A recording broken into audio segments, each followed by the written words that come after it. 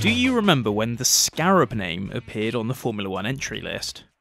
As it was over 60 years ago, probably not, but the team's short-lived time in F1 is a story worth telling.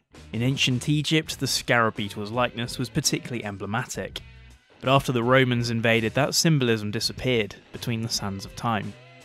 That was until the 1950s, where Scarabs briefly made an appearance in the lexicon of American motorsport. In its metallic baby blue scheme, the reign of the Scarab was short-lived, but successful in the field of sports cars, starting out in the amateur competitions and culminating in victory at the Riverside International Grand Prix, thanks to the efforts of mechanic/racer Chuck Daigh.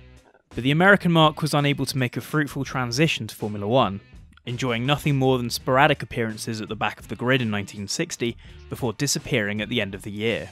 The man behind the Scarab project was 1's Reventlow, an American entrepreneur who had his eyes set on racing grandeur.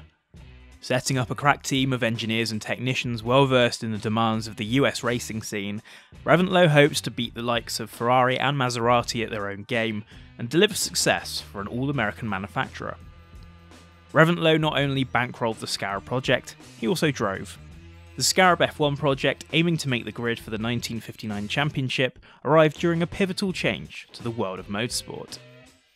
Thanks to the exploits of John Cooper, who had put the engine in the back of his F1 cars to resounding success, the rest of the field had begun to follow suit, even Ferrari, whose owner claimed that the horse didn't push the cart. Clearly not quite with the times, Scarab rocked up with a front-engine car, which immediately put the team on the back foot. That engine was penned by veteran engine designer Leo Goosen, who put together a 2.5 litre straight-four engine with Mercedes-inspired Desmodromic valves. Goosen, then working for Offenhauser, then handed the drawings over to Jim Travers and Frank Koons to build and maintain. Mounted sideways to reduce the overall frontal area, the engine was united with a front-mounted 5-speed Corvette-derived transmission and an off-centre differential at the rear. For the car itself, Reventlow's band of American hot rod and sports car enthusiasts, led by Phil Remington, were to develop Scarab's first tilt, an F1 package. Reventlow wanted to continue the all-American theme throughout the Scarab's technical makeup, but hit a snag when it came to the braking system. Intending to use an innovative drum brake system within the car, using ideas sourced from the aviation industry, Reventlow had to swallow his national pride when faced with cooling problems. He allowed his technicians to fit the car with battle-ready Girling disc brakes, as the British company had a wealth of experience producing F1-grade braking systems. By then, the Scarab team's target of entering in 1959 had long since passed, and further delays meant the team elected not to venture to Buenos Aires for the 1960 season opener, instead waiting until Monaco. There, Reventlow's patriotism was dented further, as American rubber manufacturer Goodyear had supplied the team with a particularly hard construction of tyre. A late switch to Dunlop gave Scarab a tyre that was up to the task, but it soon emerged that the cars were overwhelmingly slow in comparison to the competition. The rear-engine cars had greater traction, reduced weight, and improved aerodynamics and handling, and the outdated Scarabs were left in the wake of its competitors. The Offenhauser-derived engine itself was also considerably less powerful compared to the others on the grid. Cooper and Lotus both had the Coventry Climax engines at their disposal, which both churned out around 50 horsepower more. The problem snowballed as the car was barely ready when it was shipped off to Europe for the Monaco Grand Prix. But, perhaps taken in by the metallic baby blue paint scheme, Sterling Moss, then driving for Rob Walker's privateer team, was rather intrigued by the Scarab. A couple of weeks before the Monaco Grand Prix, Reventlow let Moss take the wheel around Monte Carlo. Some of the car's design was familiar to Moss, then about to embark upon his first race for Lotus, as the Scarab also used a Colin Chapman designed suspension package, which the team had paid for with a transporter in lieu of cash.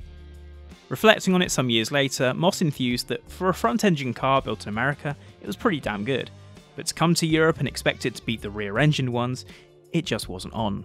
Moss, in his own Lotus, took pole with a 1 minute 36.3 seconds. By comparison, Daigh was on a 1 minute 47 and Reventlow on a 1 minute 48.5. Having both been well off Maurice Trantignon's cut-off of a 1:39.1, neither car qualified. Scarab would have to wait for its first F1 race. Both cars qualified for the following Dutch Grand Prix at Zandvoort a week later, but neither Daigh nor Reventlow took to the grid over a dispute over the non-payment of starting money, and so the team's wait to race was further extended, finally making their long overdue debuts at Spa-Francorchamps. The cars were significantly more competitive than on their Monaco appearances after some fine fettling at base, but Reventlow and Daigh were still stuck at the back of the field. The troublesome desmodromic valve engines then pulled themselves apart, Reventlows expiring after just a solitary lap when the piston broke through the engine block. The engines did the same again during the following French Grand Prix at Ram, albeit with Ferrari driver Richie Ginther taking over from Reventlow for the round. Although the desmodromic valves would in theory allow the engines to rev higher, they couldn't cope with the load on the long straights. Further failures meant that the team elected to withdraw before the race, although Ginther had set a time good enough to wedge himself in between the privateer Coopers at the rear of the grid. Scarab was tempted back for one last hurrah at the season closer at Riverside, on the team's home California turf. While Reventlow decided not to drive, Daigh spent a vast amount of time with his technicians in preparation, attempting to fix the engine issues that had plagued the car. He took the car to 10th place, while attempting to nurse the engine to the finish to avoid the problems that it had suffered in the previous rounds. But having poured a significant amount of money into the project for little reward, Reventlow decided not to follow F1's switch to 1.5 litre engines in 1960, allegedly starting to lose interest in his racing project. Scarab continued to race with its F1 car in other series in 1961, building a rear-engine variant for the following year with a 3.5 litre Buick V8 in the back. But with an FIA rule change, it was only permitted to start in Formula Libre events, and Scarab signed off at the end of 1962 with a sports car bearing the same engine, before Reventlow swore off racing for good.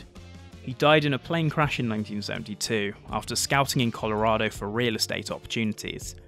An enigmatic character, Reventlow was almost reluctantly wealthy, or as Daigh put it following his death, a loner because of his background, a poor little rich boy.